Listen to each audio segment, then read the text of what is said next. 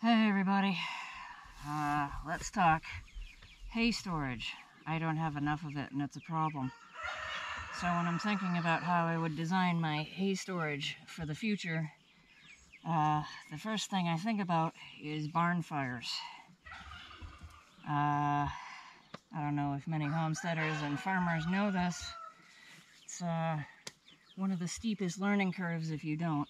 I wouldn't want to go through it, but hay is really friggin' flammable. If hay is cut and baled above 20% moisture, then it can spontaneously combust. The hay will start to grow mesophiliac bacteria, which are bacteria that like being warm. They grow in warm temperatures. And these bacteria will release heat.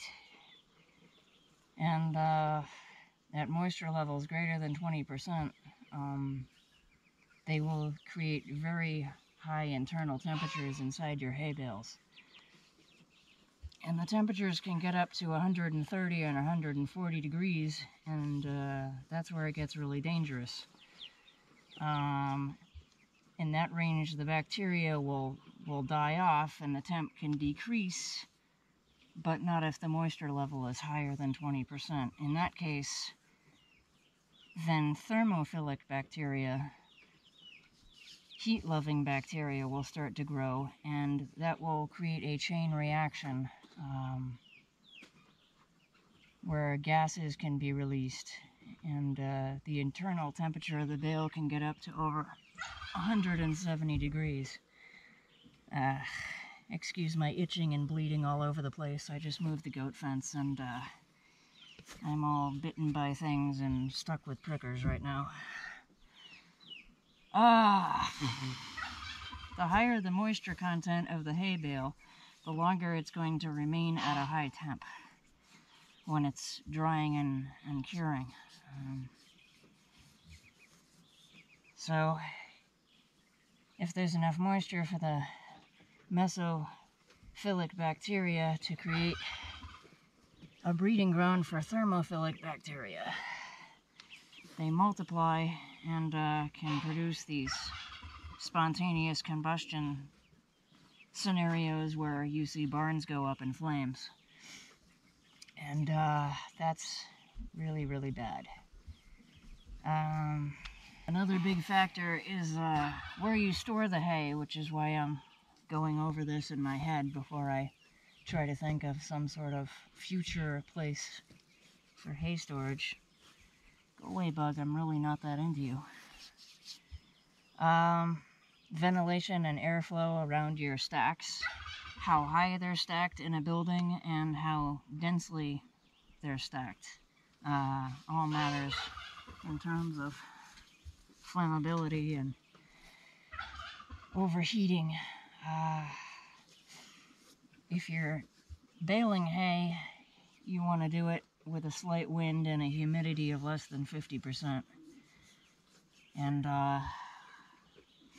if I get a tractor and was baling my own hay, which has been the plan for years and still is the plan, but isn't financially in motion yet, you want a nice day with wind and less than 50% humidity baling hay, and just to let it dry on the field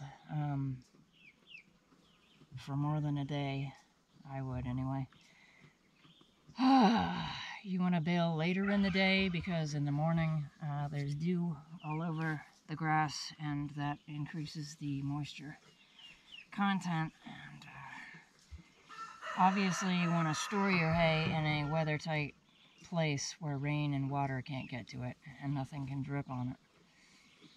And off the ground where moisture can't be absorbed into the hay bale, so on gravel or up on the wood floor of a barn, I guess, or on pallets.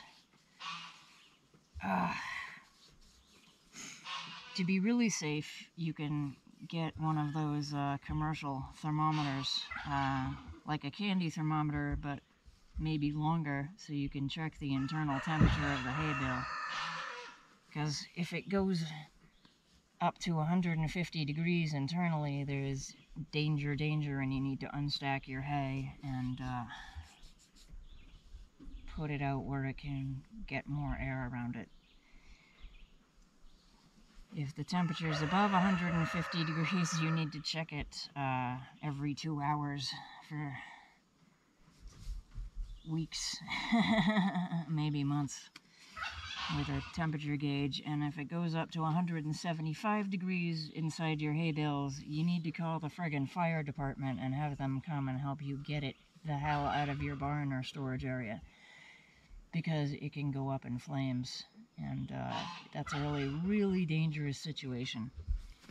In fact, if you have tons of hay stored and people are climbing around on it, you don't want that, because the middle of the bale here can actually have burnout areas where it can burn out where you can't see it on the outside, and someone can fall through that and actually get trapped in a spontaneous combustion situation inside a hayloft, which is just as terrifying as it sounds. So, I guess the rule of thumb is you want to make sure that your hay is dry and has a very low moisture content, and the bacteria is already burned off before you store it. Because there's sugars in the hay, and when it dries, the bacteria are burning up that extra energy. If there's too much moisture in there, create a really dangerous situation, and hay bales are more likely to go up than straw bales, just because of the types of grasses and how densely it's compacted into the bale. Yeah, all this has to go into consideration of design for where you want to hold your hay bales, which is why it isn't too smart to keep your hay in the same building that your animals live in. These goats constantly have their front door open and it can't close on them, and I don't ever lock it, because if something should happen with this hay, they need to be able to escape and get out with their lives. So until I have more proper hay storage in a building with no animals, yeah, this small unideal setup here forces me to keep their door open year-round over there so they can get out and escape. Ideally, I would have some sort of three-sided shed where I could just put the hay in and not have anything else around it, so if there is a problem and really bad luck and there is a fire, that nothing else gets damaged and no one gets hurt or injured or killed. Because now you know hay can be very dangerous.